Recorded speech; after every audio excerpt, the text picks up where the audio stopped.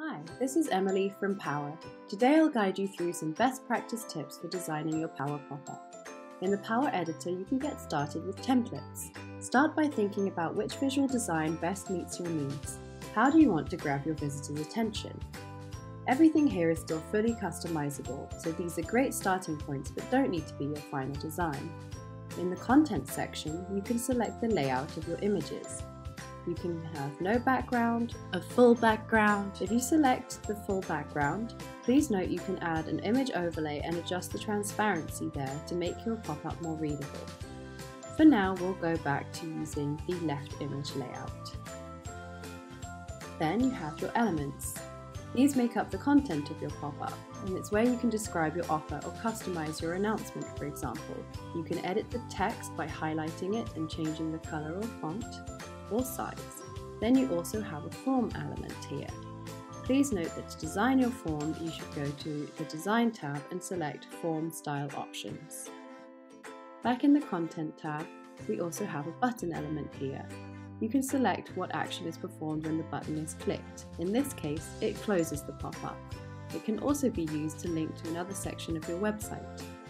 You can also add many other elements to your pop-up, including a coupon or even other POWR apps. Please note that although these are in your pop-up, they are separate apps and need to be edited individually. The design styles you apply to your pop-up won't automatically apply to the POWR app you add here. We'll delete this one out for now. Then you have your success screen. This section is automatically created when a form element is added to your pop-up. It's fully customizable with the image layout or elements you'd like to add to it. It's a great place to redirect your leads to a portion of your website for frequently asked questions, for example, or you could display a coupon code once your visitor has given you their contact information. That's what we'll do here. You completely customize the text and the coupon code, and it can be copied on click.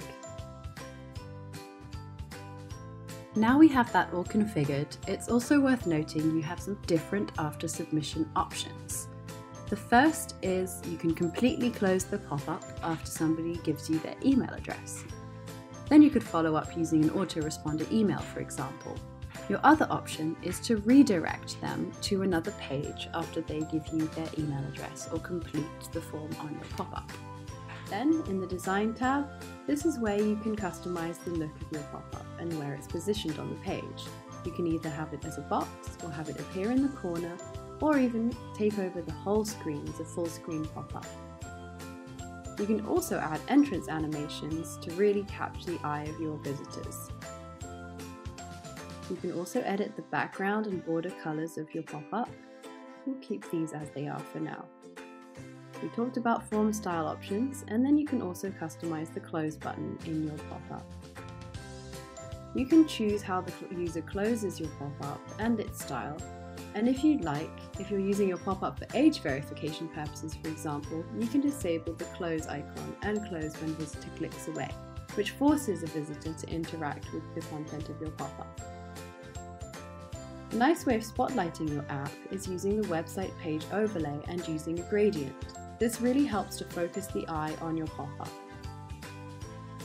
There are different options here, but with a box layout, we recommend using the radial gradient. Then, in the final tab here, this is where you can think about how you want to display your pop-up. If you have a fixed time period where you'd like to display your pop-up, you can set the display schedule. Then you can also decide how often you want a visitor to see your pop-up. There are different triggers also. Either show it immediately, or a great option for reducing cart abandonment is showing your pop-up as visitors start to leave your site. You could also choose to show it after a fixed delay, so you can choose how many seconds here, or you can display it after your visitors have scrolled a certain percentage of your web page. You can also set custom triggers, but this requires a little bit more technical knowledge. Another option for displaying your pop-up is displaying it as a floating tab or button. This means it's always hidden behind a tab that users can see on your site. Then you have the email options. You'll want to make sure that you insert your email so that you always get notified whenever there's a new response to your pop-up.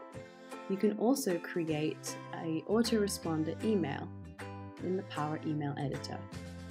Then there are various integration options so that you can sync your contacts in one location, such as using MailChimp. Under the advanced settings, you can also change the form error messages. This is great if you're translating your pop-up, for example, or using a different language, or if you have unique or fun messaging you'd like to use. You can also pause your pop-up, and this is a quick way to disable your pop-up so that you can use it later if you're not using a display schedule. It means you don't need to uninstall it from your site. If you pause it, it will simply be hidden. And then, if you're more advanced, you can also use custom CSS. When you're ready, click Publish, and then select your platform. We recommend you install your pop-up on all pages so that no matter which page your visitor lands on, they will still see your pop-up. I hope this has given you some ideas and tips on how to be successful with POWR Pop-up. Don't forget, POWR has 60 apps for your website. Check them all out in your POWR dashboard, and don't forget to subscribe for more tutorials.